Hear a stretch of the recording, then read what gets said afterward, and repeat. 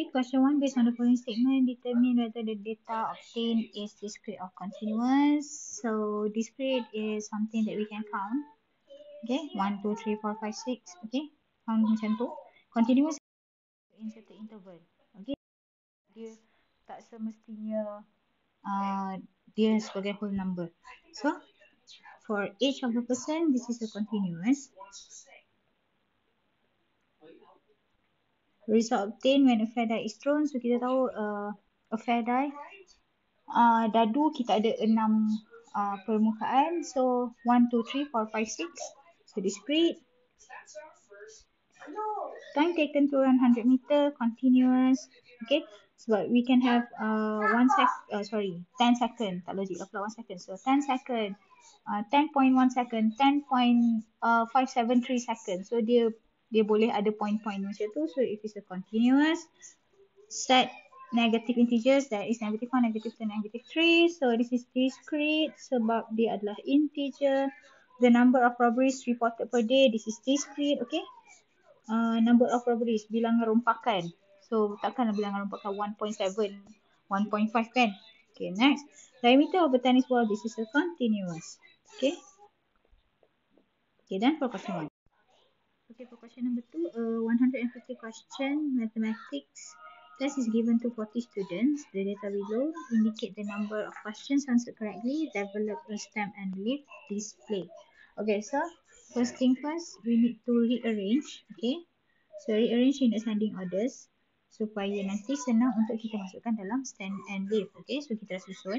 Next, kita akan pisahkan every number. Okay, so that the last digit will be on leaf. Okay, then the remaining digit, the first or the second, the first ataupun the first and second digit kita akan letak pada stem. Okay, so for example we have here 68. So kita akan pisahkan the first and the second digit kepada stem dan leaf. Okay, another example we have 86.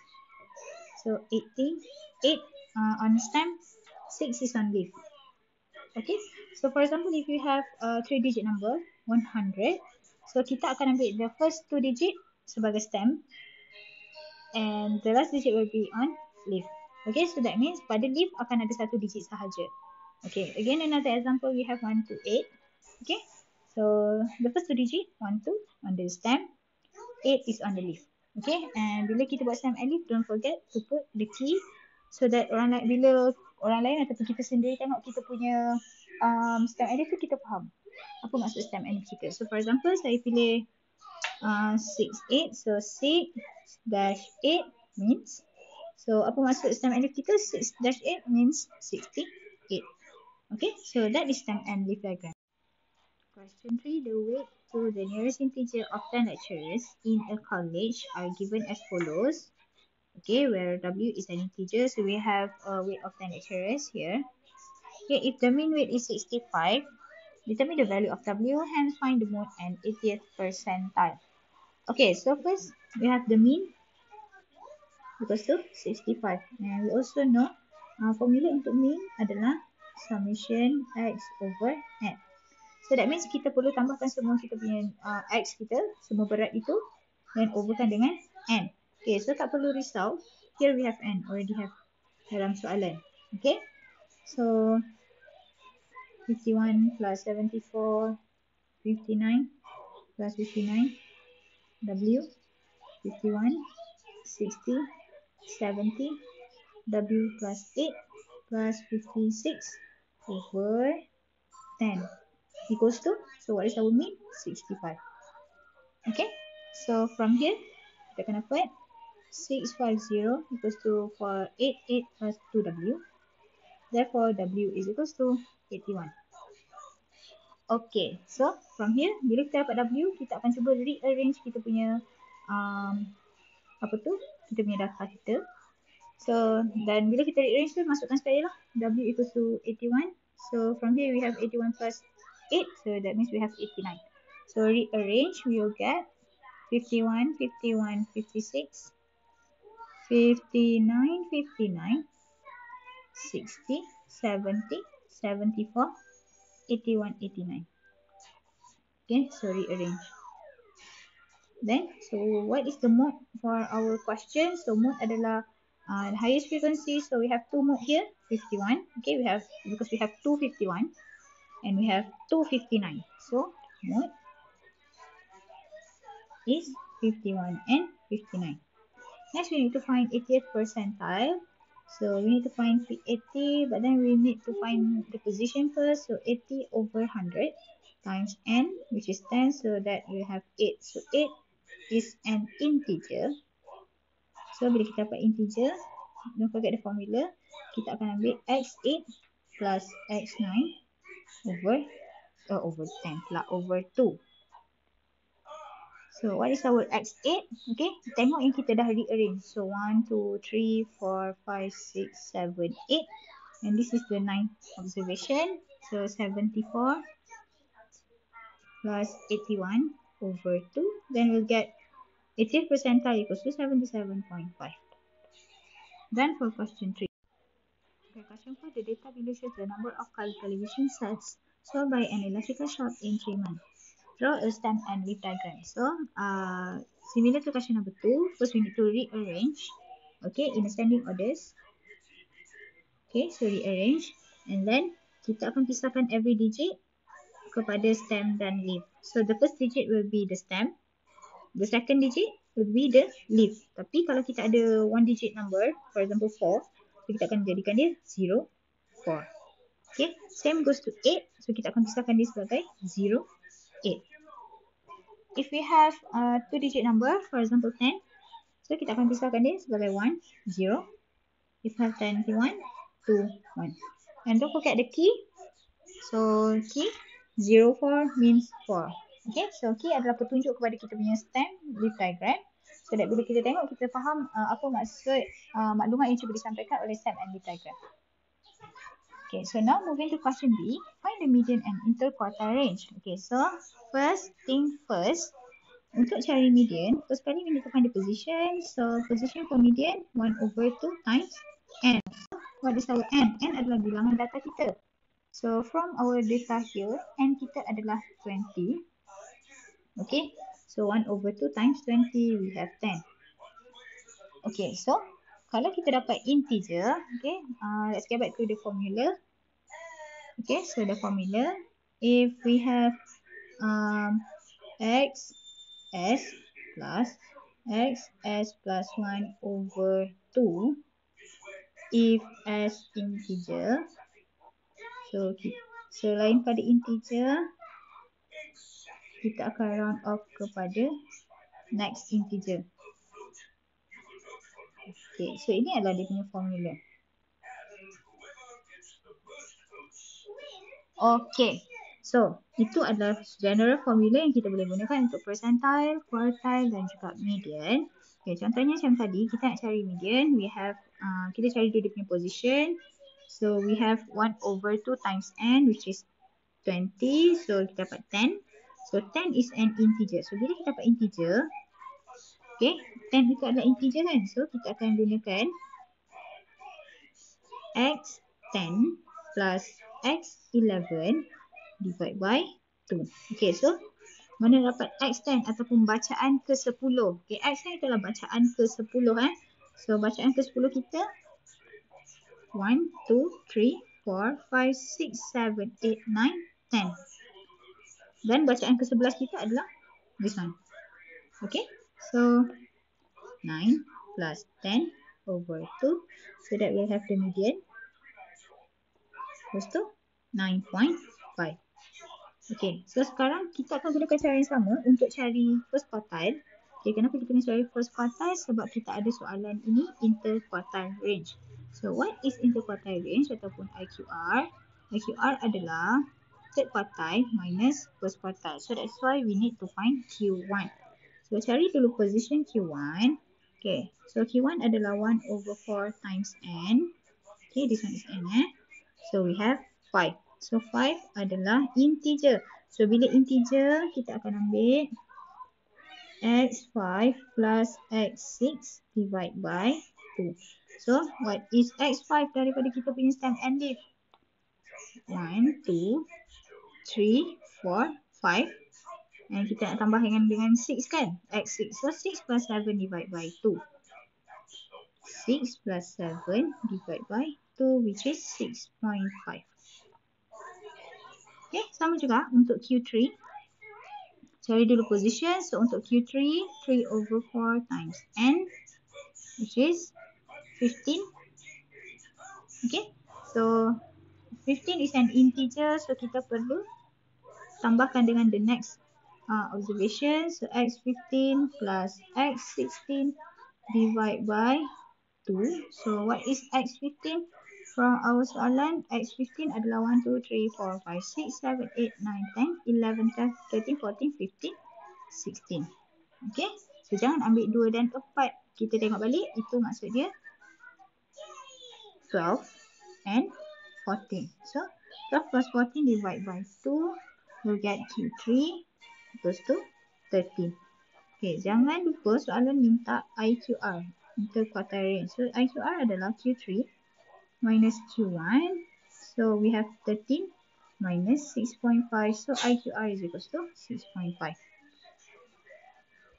Okay, so now question C, draw a box and whiskers plot and comment on the data distribution. So to draw box and whiskers plot, we need to know what is the minimum value, which is 4. Okay, tengok nilai paling kecil, 4 kan? So the maximum value we have from our data is 21. Next, we already have Q1, Q2, Q3. So Q1 equals to 6.5. Q2 or median is equals to okay, 9.5. Then Q3, 3, 4, 5.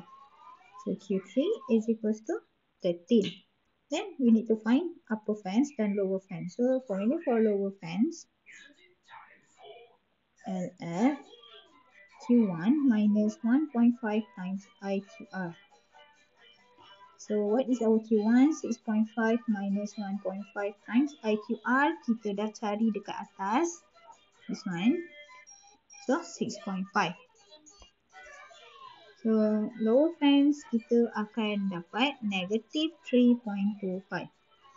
Next, upper fence. Saya tulis nama dia. Upper fence.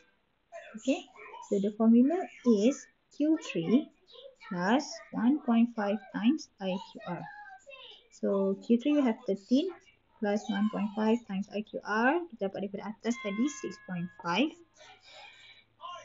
So upper fence kita adalah 22.75. Okay, so this is the formula for lower fence. This is the formula for upper fence. So next kita akan lukis. Okay, draw a horizontal line. Okay, sekejap kita putus. Kita lukis balik. Okay, then kita akan tandakan ikut scale 5, 5,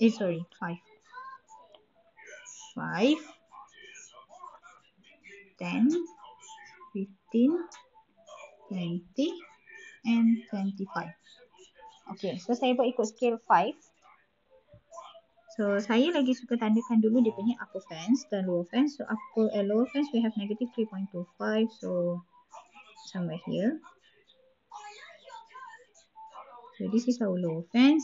Upper fence 22.75. Okay, so this is our upper fence. Next, tandakan semua nilai yang kita ada, minimum maximum Q1, Q2, Q3. So Q1, minimum is 4. Maximum is 21. Okay. So Q1, Q2, Q3, 6.5, 9.5 and 13. So 6.5, 9.5, 13.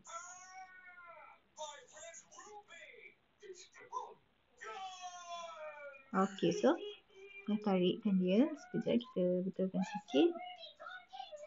Okay.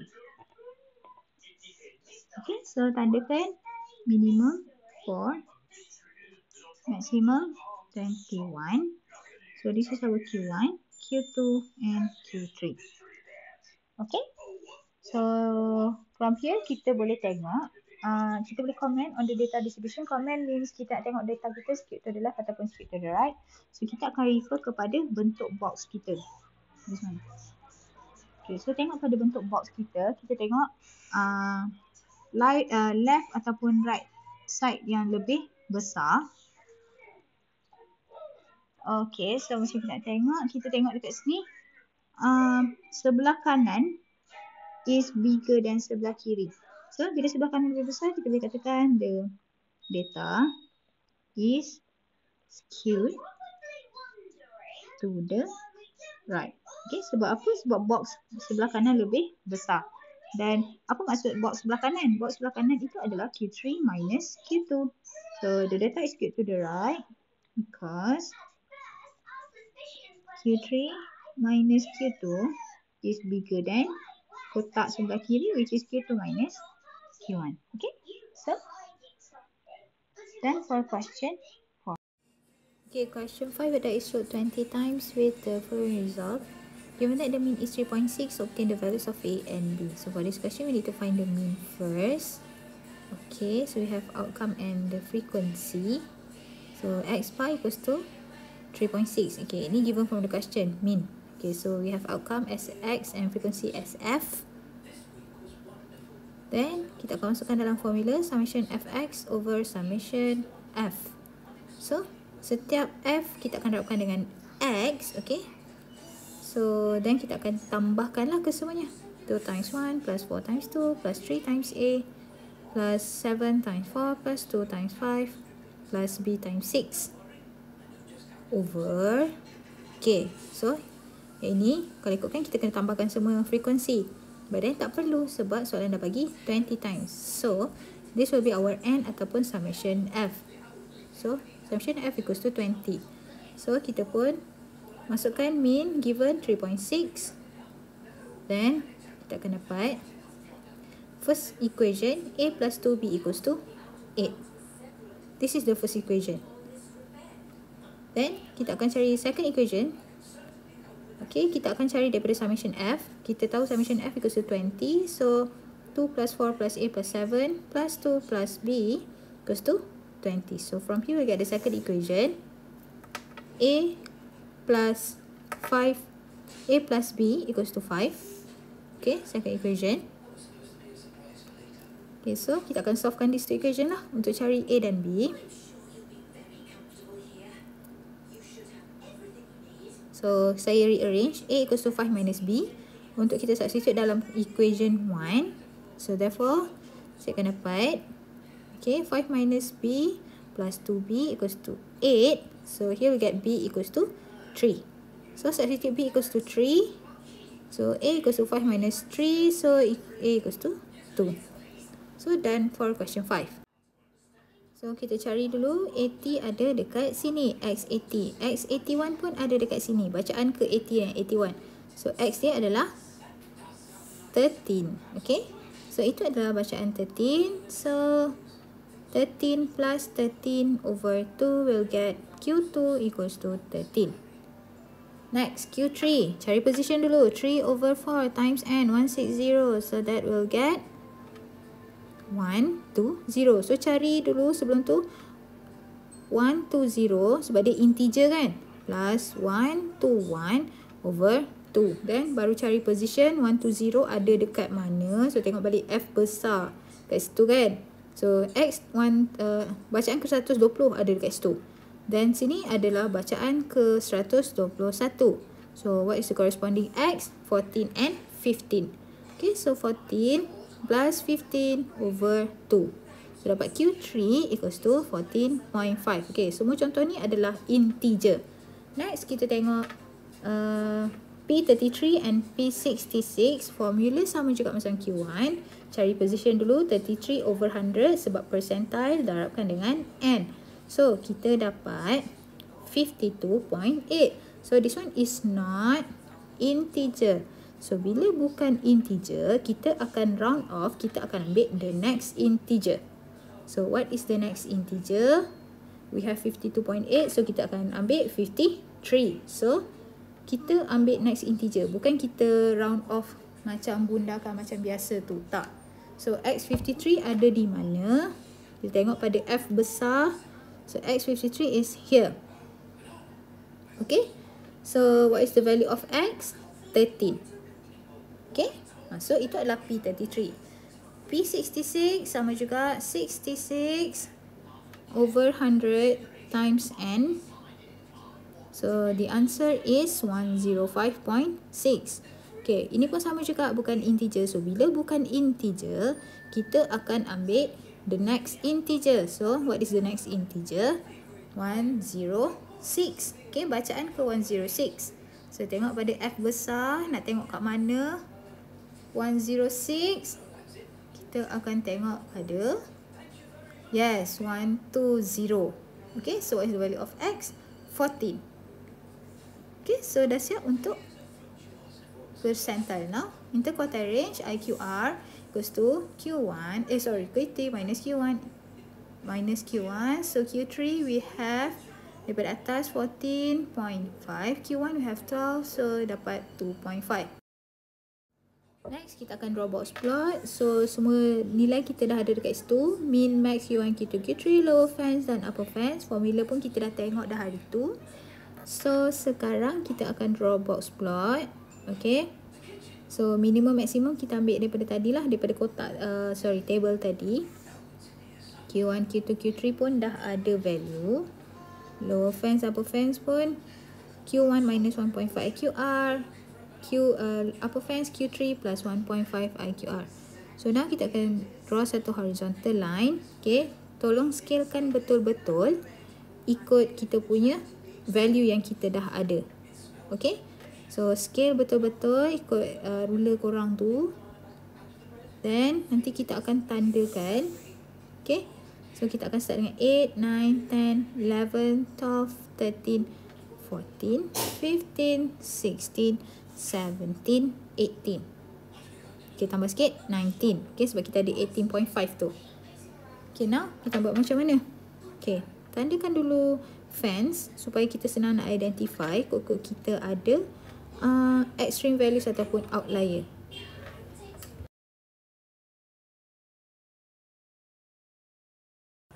Next, kita akan tandakan the remaining values, minimum, maximum, Q1, Q2 and Q3. So minimum we have 10. Okay, maximum 18. So small garis sahaja. Then we tandakan Q1, Q2, Q3. Q1 12, Q2 13, Q3 14.5. Ke tepi sikit. Okay, boxkan dia. Then tarik dia whiskers kepada minimum dan maximum. As long as minimum maximum tak keluar daripada fence. Okay. So here lower fence tadi 8.25, upper fence tadi we have 18.25. Kita labelkan apa yang kita dah tandakan. So we also have minimum at 10. And we have maximum at 18. Okay, then Q1, Q2, Q3. Next, kita nak comment pada distribution kita nak tengok skewness. Fokus kepada box. Tengok box sebelah kanan ataupun box sebelah kiri. So box sebelah kanan is bigger than box sebelah kiri. So we can conclude that the data is skewed to the right. Sebab apa? Sebab kanan lagi besar kan.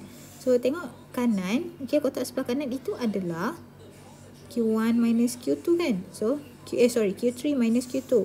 So Q3 minus Q2 is greater than Q2 minus Q1. So dah siap. Question 7. When checking the number of hits flowing in a field by using a meter by a meter sampling frame, the frequency distribution was as summarized below. So we have width per square meter and frequency. So we need to find mean, mode and median. So width will be X. The frequency will be F. So we have table Fx. So to find mean, X bar, the formula summation Fx over summation F. So we need to multiply F dengan X.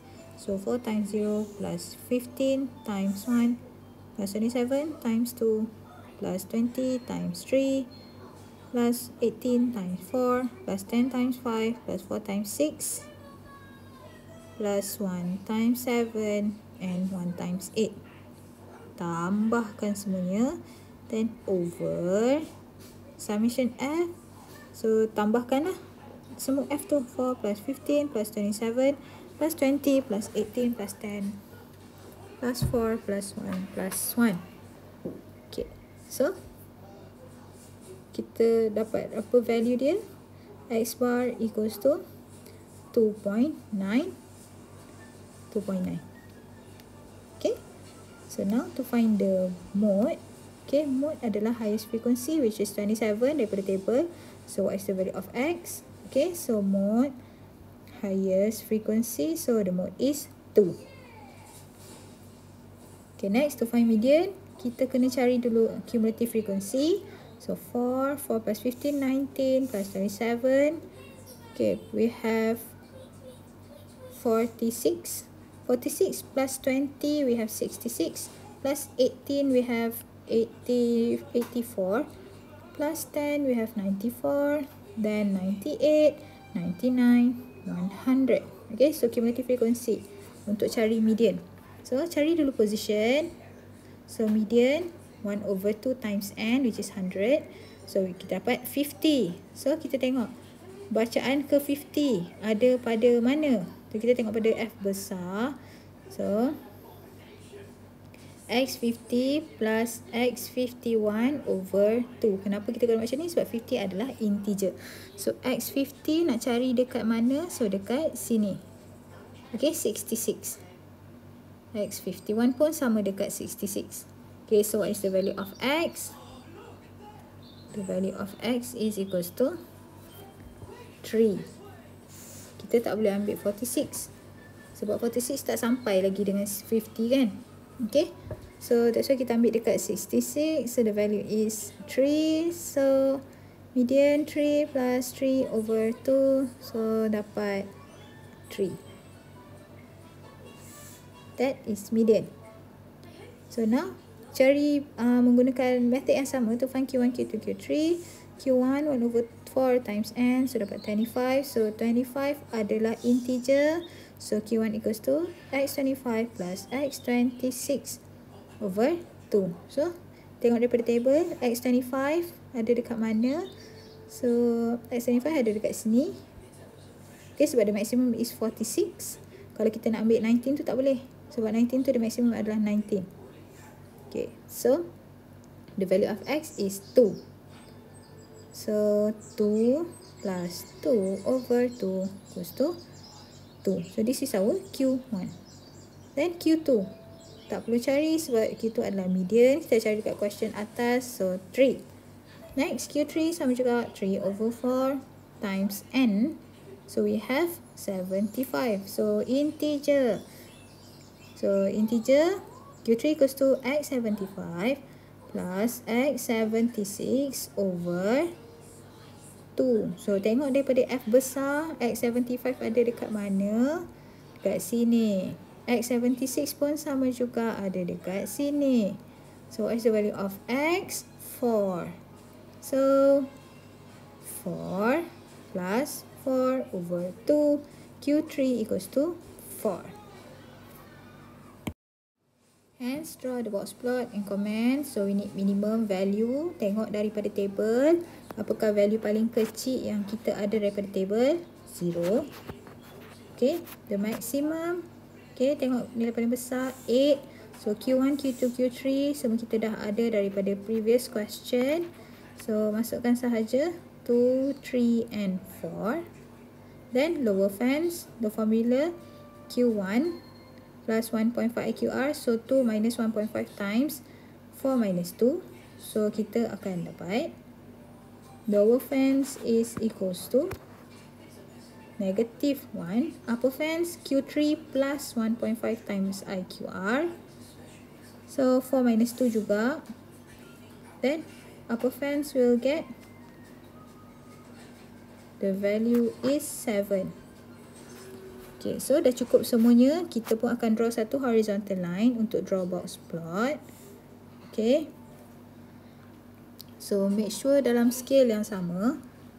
Okay, kita akan start dengan negative 1, 0, 1, 2, 3, sampailah 8. Okay. Nak lebihkan sikit pun tak apa, 9 tak ada masalah pun. Okay, lepas tu tandakan lower fence dan upper fence. Lower fence at -1, upper fence at 7. Okay, padam sikit.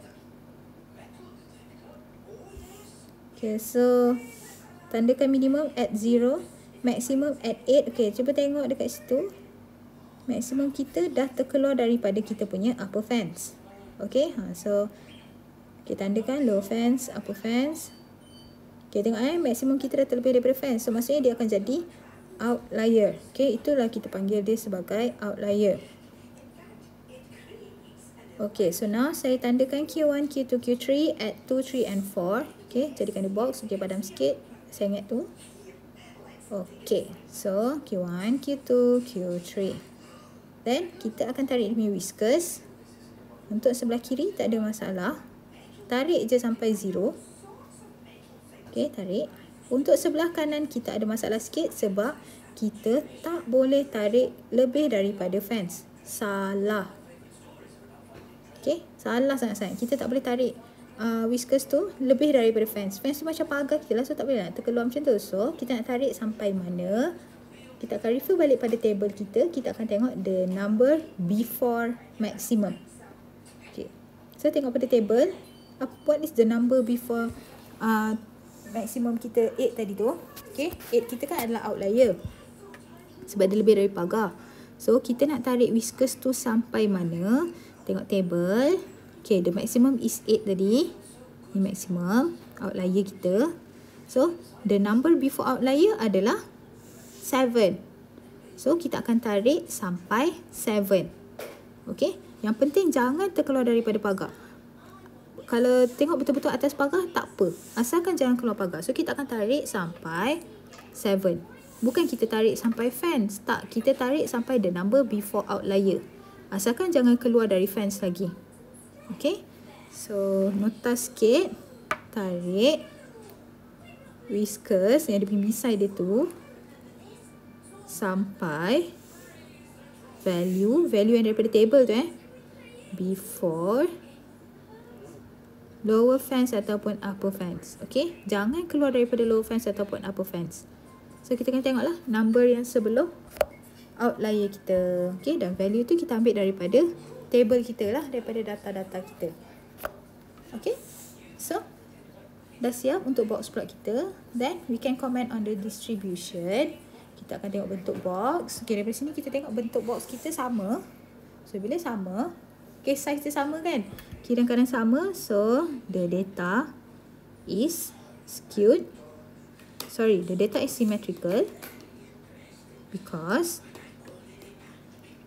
Q3 minus Q2 equals to Q2 minus Q1. Dah siap.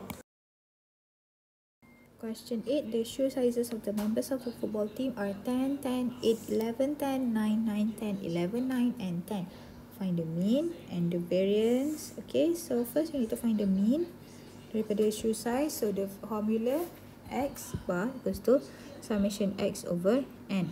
So kita akan tambahkan semua X. Okay, so tambahkan setiap value. Saya tunjuk je satu-satu. So 10 plus 10 plus 8 plus 11 plus 10 plus 9 plus 9 plus 10 plus 11 plus 9 plus 10 over. Okay, so kita tengok how many data we have. So kita kira lah 1, 2, 3, 4, 5, 6, 7, 8, 9, 10, 11. So over 11. So X bar kita equals to, so tambahkan, kita akan dapat 107 over 11.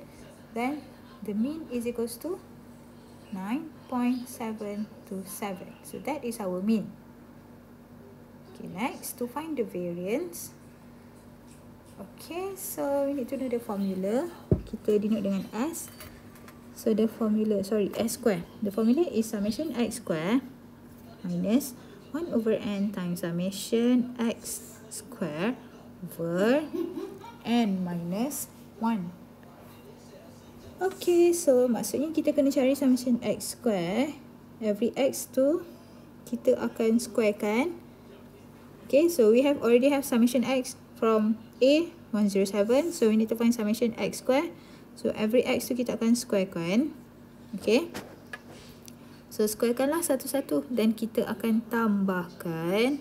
Okay. 10 square plus 11 square plus 9 square plus 10 square. Then we'll get summation x square is equals to 1049. Okay, so dah boleh masukkan dalam formula variance. We have summation fx square, summation x. So 1049 minus 1 over 11 times 107 square over 11 minus 1. So as variance is equals to 0.818.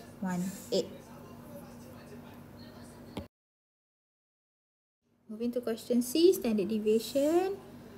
Okay, so standard deviation kita terus guna je daripada variance dekat atas tu. Standard deviation is ataupun kita denote dengan S.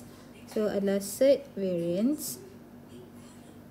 Okay, so standard deviation kita adalah S equals to third 0.818. So we'll get 0.9045. Okay, now next question. Pearson's coefficient of skewness. So we have the formula. Okay, so the formula is, saya guna pen merah lah. Okay, mean minus mode over standard deviation. Okay, tapi kita ada dua kan formula dia. So another one is 3 mean minus median over standard deviation. So kita boleh guna mana-mana, but depends on our value lah yang kita ada. So kita ada mean, kita boleh guna untuk dua-dua. Kita dah ada standard deviation, boleh guna untuk dua-dua. So kita kena pilih, kita nak yang ada mode ataupun yang median. So lagi senang kalau kita guna yang mode, sebab mode tak payah kira, kita just tengok daripada data kita sahaja. Sebab mode kan adalah highest frequency. So kita tengok daripada data kita, what is our mode? Mode adalah highest frequency, nombor yang paling kerap muncul. So kita tengok siapa yang paling banyak. Okay, 10 yang paling banyak. So we have 1, 2, 3, 4, 5, 10. So mode, okay, so tulis kat situ, mode equals to 10. So kita dah pilih formula mean minus mode over standard deviation. So mean we have 9.727 minus mode 10 over standard deviation 0.9045. Okay, so kita akan kira, kita akan dapat negatif 0.3018. Okay, then kita akan refer page 9 yang kita selalu tengok untuk skewness. Okay, so kita akan concludekan, okay, the data is skewed to the left. Okay, sebab apa? Sebab SK kita less than negative 0.1. Okay, so done for this question. Question 10. The data below shows the mark obtained by Nick and Fizz in 5 tests. So we have markah Nick dan juga markah Fizz. Which student shows a better overall performance?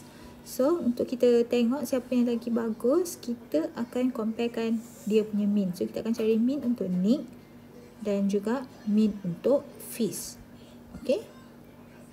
So formula mean apa dia? Kita dah tengok kan sebelum tu, x bar equals to 80 plus 80 plus 80 plus 80 plus 85. Okay, summation x over 5. Okay, bilangan data kita 5. So we have x bar equals to, okay, so tambahkan, kita dapat 405 over 5. Dan mean ataupun average untuk markah ni adalah 81. So sekarang kita tengok mean untuk Fizz, adakah lagi okay ataupun sama ke ataupun tak. So tambahkan semua markah, 69 plus 78 plus 80 plus 80 plus 98 over 5. Okay, so from here we'll get xy equals to 405 over 5. Then we'll get the same mean 81. So kalau mean dia sama, kita tak boleh nak compare dah. So kalau ikutkan, kalau lah mean dia berbeza, kita akan tengok, okay, mean siapa yang lebih tinggi dia lah lebih bagus. But then tengok mean dekat sini sama je. Okay, lepas tu bila kita tak boleh nak comparekan dengan mean, kita akan comparekan dengan standard deviation. Okay, so sekarang kita akan cari standard deviation untuk kedua-dua markah ni. Okay, so formula standard deviation kita dah tengok. So kita kena cari dulu summation x square untuk masukkan dalam formula standard deviation. So summation x square equals to 80 square plus 80 square plus 80 square plus 80 square plus 85 square. Square tu saya lupa pula nak tulis. So kita dapat 32825. Okay, so formula untuk standard deviation 32825 minus 1 over n times 405 square over 5 minus 1. Okay, so sebab kita cari standard deviation, so kita dapat standard deviation for NIC is equals to 2.24. Okay, now kita akan buat benda yang sama. Kita akan cari standard deviation untuk phase. So cari dulu summation x square. So every score kita akan squarekan. Lepas tu kita akan tambahkan. Okay, so kita akan dapat summation x square is equals to 33249. Then masukkan dalam formula standard deviation 33249 minus 1 over 5. Okay, data kita ada 5 times n 40 times summation summation x square 405 over n minus 1. So 5 minus 1, so dapat standard deviation equals to 10.54. Okay, so kita tengok dekat sini, standard deviation untuk phase lagi besar daripada NIC. So standard deviation ni apa? Standard deviation tu menentukan dispersion data kita, serakan data kita. Okay, so sepatutnya yang lebih kecil ataupun yang NIC punya tu is better. Okay, sebab dia lebih konsisten. So dekat sini kita dah boleh tengok. Cuba kalau kita tengok pada markah NIC kan, NIC tu dia maintain je, tak kisahlah chapter berapa pun dipilih, dia study, dia jawab exam, markah dia maintain je 80, 80, 80, 85. Kalau ikut pada fees, dia mungkin pilih-pilih chapter yang suka je dia perform. Ataupun mungkin sebenarnya dia diberi keinsafan lah, 69, lepas tu tiba-tiba dia dapat 98 kan. Okay, cuma untuk performance ni, kita akan tengok siapa yang lebih konsisten. So untuk tengok siapa yang lebih konsisten, kita akan comparekan dia punya standard deviation. So kita terus tengok dia punya conclusion. Since next standard deviation is less than fees, therefore, okay, so NIC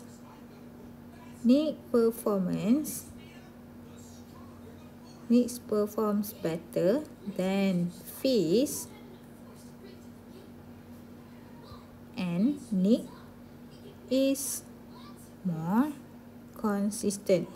Okay, semana kata kat sini, NIC tu steady je lah, chapter apa pun dia perform. Okay, more consistent than fees.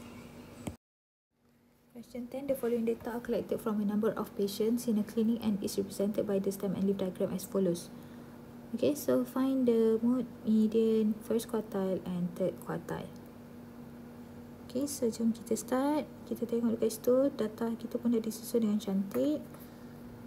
Then to find mode, so kita tengok nombor mana yang paling banyak. Okay, that one kan. Okay, so mode is equals to 56. Kita tengok nombor mana yang paling banyak muncul. Okay, next kita akan tengok median. So to find median, cari position dulu, 1 over 2 times n. So data kita ada berapa, kita kira semua-semua, n kita equals to 27. So 1 over 2 times 27, kita akan dapat 13.5. So 13.5 is not integer, so kita akan ambil the next bacaan. So x 14. Okay, so jom kita tengok x 14 daripada stem and leaf. So kita kira, so kita akan dapat 52. So x14 is equals to 52. That is our median lah. Median is 52. Next, kita akan cari first quartile. So 1 over 4 times n. So kita akan dapat 6.75. So Q1 kita, since 6.75 tu bukan integer, so kita akan round off kepada 7. So bacaan ke-7, 1, 2, 3, 4, 5, 6, 7. So we get 36 sebagai Q1. Next is Q3, 3 over 4 times 27, so we get 20.25. Okay, so Q3 kita akan round off kepada next integer. So dia akan jadi X21. Okay, so jom kita kira dekat mana X21. So 52, 53, 4, 5, 6 ni. So kita akan dapat 60 sebagai kita punya Q3. Okay, so done for question A. Kita cari. So now we need to find mean and standard deviation given that summation x1335 summation x square 71783. So formula for mean x bar summation x over n. So dah ada, masukkan je 1335 over n 27. So dapat x bar equals to 49.44. Next, standard deviation formula summation x square minus 1 over n times summation x square over n minus 1. Jangan lupa square root dia. Okay, so masukkan semua value yang kita ada. 7783 minus 1 over n 27 times 1335 square over 27 minus 1. So square root jangan lupa sebab kita cari standard deviation. So s equals to 14.9. So from the mean and standard deviation, kita akan cari Pearson's coefficient of skewness. Okay, saya akan gunakan formula. Kita ada dua formula kan? So saya rasa saya nak guna formula yang, sebab kita sebenarnya kita boleh gunakan dua-dua formula pun sebab kita ada semua value kita dah ada. So saya akan gunakan 3 mean minus median over standard deviation. So 3 times 49.44 minus median, kita dekat atas 52 over standard deviation 14.9. Okay, so then we'll get dia punya Pearson's coefficient is equals to negative 0.515. Okay, so therefore kita boleh concludekan daripada page 9.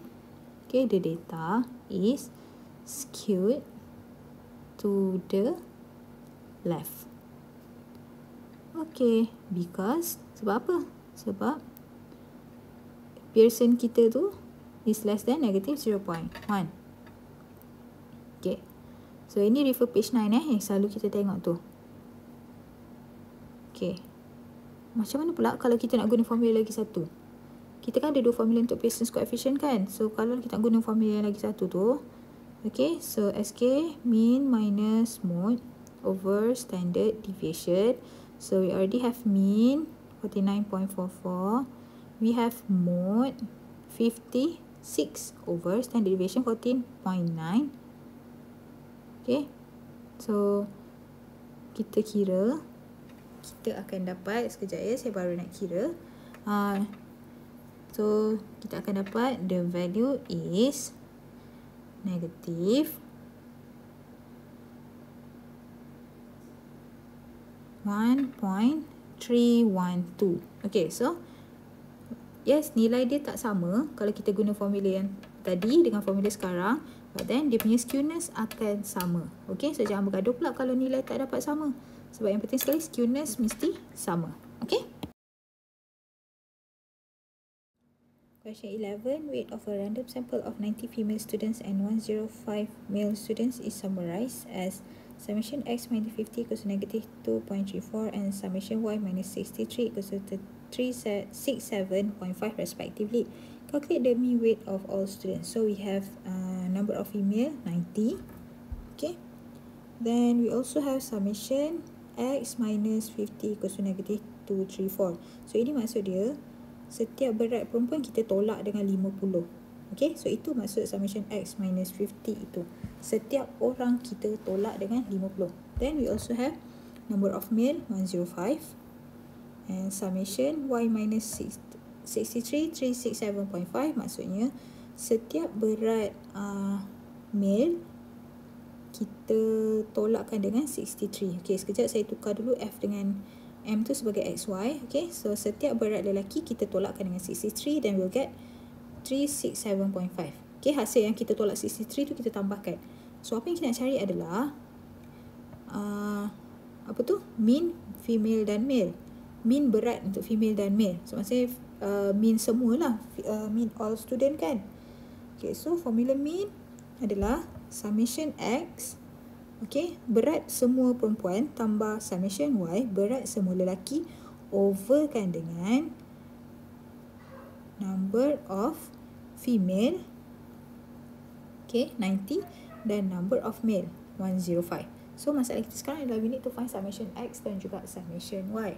So macam nak cari, okay, tadi kan kita bagi tahu summation X minus 50 tu adalah setiap berat orang, setiap berat perempuan kita tolakkan dengan 50. Lepas tu baru kita tambahkan. So sekarang kita nak kembalikan berat 50 tu kepada setiap orang. Sebab kita nak cari summation X, so dia akan jadi, okay, summation X, okay, sebab tadi kita nak pulangkan balik kan. So summation X minus, okay, setiap orang akan dapat balik berat dia yang 50 tadi. So minus 90 times 50. Okay, sebab kita nak pulangkan balik berat setiap orang. Tadi kan kita dah tolak kan. So kita akan darabkan dengan 90. So equals to negative 234. Okay. So then kita akan dapat summation X is equals to 4266. Okay, ingat kita kena darabkan dengan 90 sebab kita nak kita dah tolak tadi untuk setiap orang. So sama juga untuk summation Y, kita nak cari summation Y, so kita akan ambil 63, kita akan darabkan dengan bilangan lelaki, so 105, so 367.5. So kita daripada sini kita akan dapat summation Y is equals to 6982.5. So kita dah ada summation X, kita dah ada summation Y, so kita akan tambahkan lah untuk cari min semua. So buat di summation X 4266, nanti kita akan tambahkan dengan summation Y, berat semua lelaki 6982.5 over 195 yang kita tambahkan bilangan student. So kita akan dapat min semua is equals to 5757.68. Okay, question 12. Given a sample of height of seedlings in an experiment is as follows. Find mean and standard deviation of the above data. So yang ni pun kita buat banyak kali untuk cari mean. Okay, so kita buat summation x bar equals to summation x over n. So tambahkan semua x, dividkan dengan bilangan sampel. Okay, saya terus tulis je lah. 76 plus 68.1 plus 73.4 plus 80.2 plus 75.4 plus 78.3 over bilangan sampel kita, bilangan data kita is equals to 6. So kita dapat x bar equals to 451.4 over 6 equals to, so the mean is 75.23. Next, to find standard deviation. Okay, so every x tu kita square kan dan kita tambah. Yang ni pun saya rasa kita dah buat banyak kali. Okay, so setiap x tu square dulu, baru kita tambah. So saya terus jawapan, nanti korang boleh check dengan calculator. 34049.26. So masukkan dalam formula standard deviation. Summation x square minus 1 over 6 times summation x square 451.4. Okay, square over 6 minus 1, then we'll get standard deviation is equals to 4.22. Okay, now question B. If it was later discovered that the measuring scales were reading x and below the correct height, state the changes if any on the mean and variance. So sekarang ni, bila kita penat-penat buat eksperimen tu, tak penat pun buat eksperimen. Bila kita dah habis buat eksperimen, kita kira mean dan standard deviation. Rupa-rupanya kita punya measuring scale, so mungkin pembaris kita tu salah, dia dah terpatah sikit. So maksudnya bacaan kita tak betul lah. So that means untuk dapatkan bacaan yang sebenar, kita perlu tambahkan XCM. Okay, sebanyak XCM lah untuk setiap bacaan kita yang ini. Okay, sebab bacaan yang tadi saya highlightkan itu salah. So untuk dapatkan bacaan sebenar, kita perlu tambahkan setiap bacaan dengan XCM. Tapi kita dah kira mean dan standard deviation. Betul tak? So kalau kita tambah X, adakah akan berubah? So kat sini kita kena faham dia punya konsep. Okay, every reading ataupun data kita lah, score kita tu, okay, every data, okay, kita akan tambahkan dengan X. cm. Okay, sebab dia punya tu rosak tadi kan. So what happened to our mean? Okay, tadi kita kira mean. So takkanlah kita nak kira balik semula kan semuanya. So what happened to our mean? Okay, kalau setiap data kita tambahkan dengan X, so mean kita, okay, new mean lah. New mean kita akan tambahkan dengan X tadi. Okay, so instead of kita cari asing-asing, kita cari satu-satu awal-awal. So, untuk cari mean baru, kita ambil mean lama 75.23 tambahkan dengan X.